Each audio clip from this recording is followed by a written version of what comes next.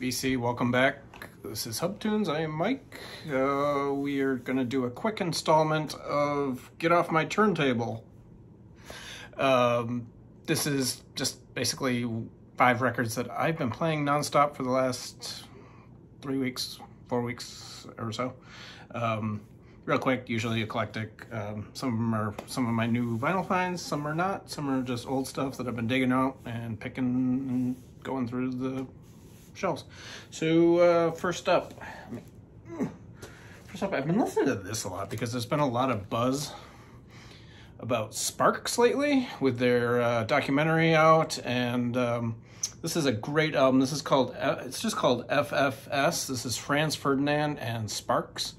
Came out a few years ago. It is the perfect blend of these two bands.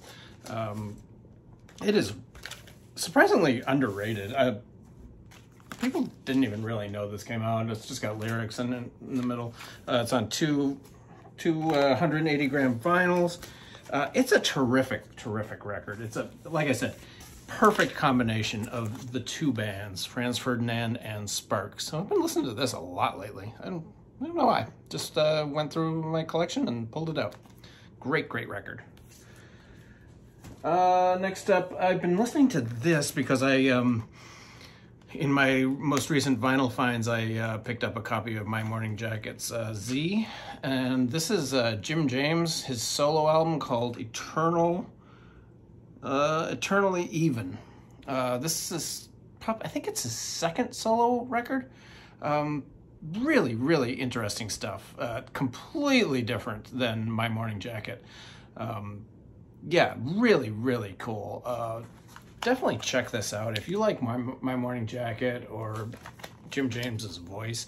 This is more, the songs are a little more extended. They're kind of, I don't want to say dancey, but they're a little more droney and a little more out there, a little less guitar oriented, but his voice sounds fantastic on this record. I'm probably one of the few My Morning Jacket fans who actually likes this record.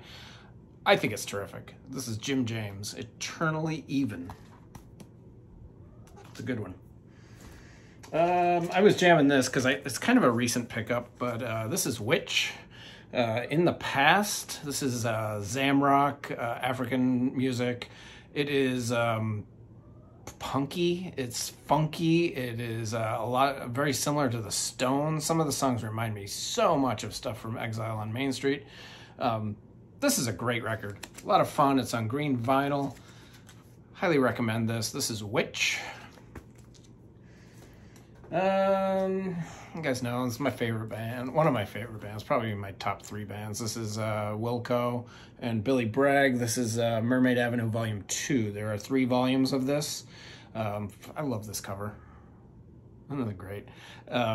This one's terrific. I love these. I love all 3 of them. This is the one that has Secret of the Sea, Airline to Heaven, which is probably one of my favorite Wilco songs. Feed the Man is on here. Remember the Mountain Bed, Blood of the Lamb. It's a wonderful record. This is probably my favorite of the 3. This is Billy Bragg and Wilco, Mermaid Avenue, Volume 2. And then I was getting a little funky earlier in the week. I was listening to Grant Green. This is one of his later albums. Doesn't get a lot of talk on the VC. It doesn't get a lot of love, period. But I love this record. It's Grant Green just getting funky. This is His Majesty King Funk. And he does a great cover of Cantaloupe Woman. This is an OG copy. This is absolutely wonderful. He does the Selma March, Willow Weep for Me, the cover, Cantaloupe Woman, That Lucky Old Sun, which is gorgeous. I love that song. Also used to be covered by Jerry Garcia Band for a while. It's Grant Green on guitar, Candido Camero on bongo and conga, Ben Dixon on drums, Harold Vick on tenor sax, and Larry Young, the incredible Larry Young, on organ. This is a funky, fun record. I wish more people knew about it. Grant Green.